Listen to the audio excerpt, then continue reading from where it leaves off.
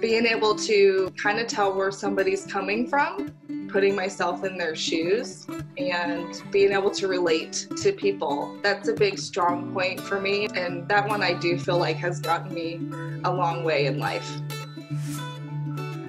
I think everyone has some sort of creative capability. I fell in love with photography because of it being that art form.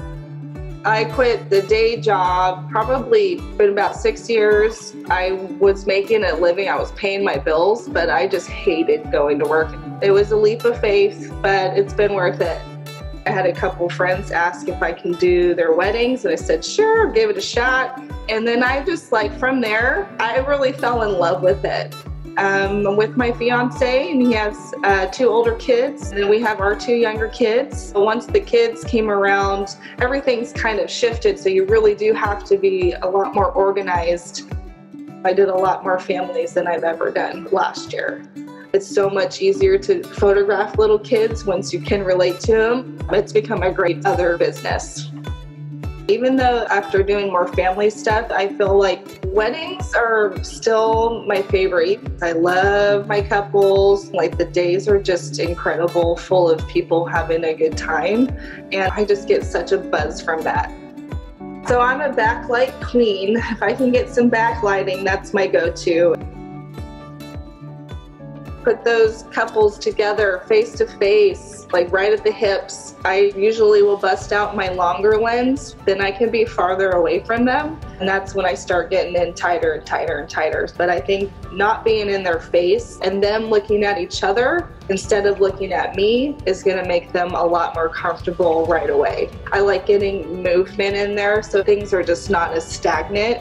Just get them to even sway back and forth, or even give her a twirl, do a little dance. You can get all kinds of photos just from that first hip-to-hip shot.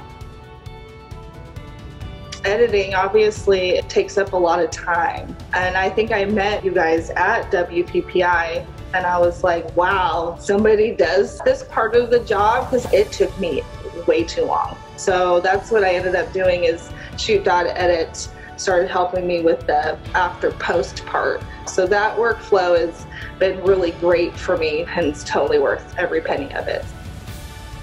There's so many things online you can learn from, but you don't get the actual follow through that you would with a mentor or somebody saying you can do this. So find a mentor and watch it make your business change. I've gone to WPPI convention in Vegas a couple times, and I fell in love with a couple people from there, which is Sue Bryce, Susan Strickland. Susan is a wedding photographer, and Sue Bryce does more portrait stuff. Sue is also an incredible speaker and educator. Another wedding photographer that I really love is India Earl, and she just has become a really killer educator too. It's fun to see other people and how they work, and then combine it or try new techniques, and the clients love it. I'm seeing more and more women be photographers. Women are finding a way to be creative and a way to make money doing it. Learning a new career, it's a challenge, but don't let the fear of it maybe not working be your reason to not follow a passion that you have. Everything in life can be hard, but you can always find a way. Don't give up, just keep fighting for it.